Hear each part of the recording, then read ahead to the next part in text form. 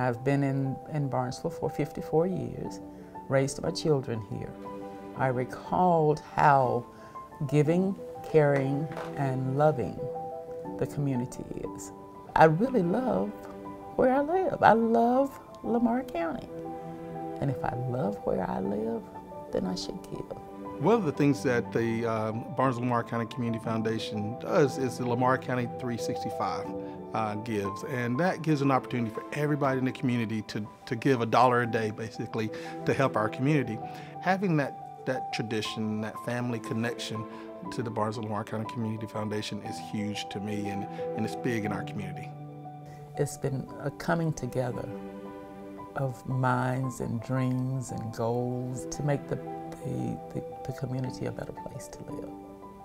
Nobody offers what the Community Foundation offers for us, and the folks in Macon have been awesome. Our country, our world is built based off of people helping others.